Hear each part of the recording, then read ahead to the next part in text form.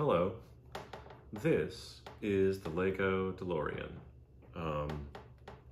It has the Delorean logo in the front, the Delorean Motor Company there, DMC.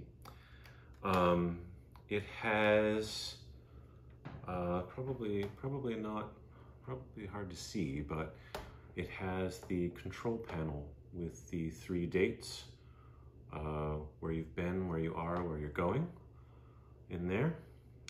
Let's see what else. It's got the doors, the gull wing doors, open.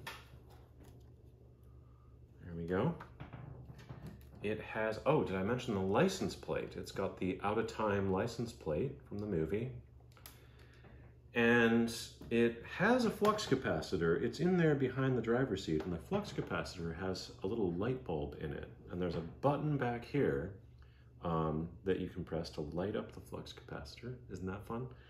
And part of building the set is you build the mechanism that does that. It's like sort of accomplished with a rubber band and some weirdly shaped Legos to make the switch work.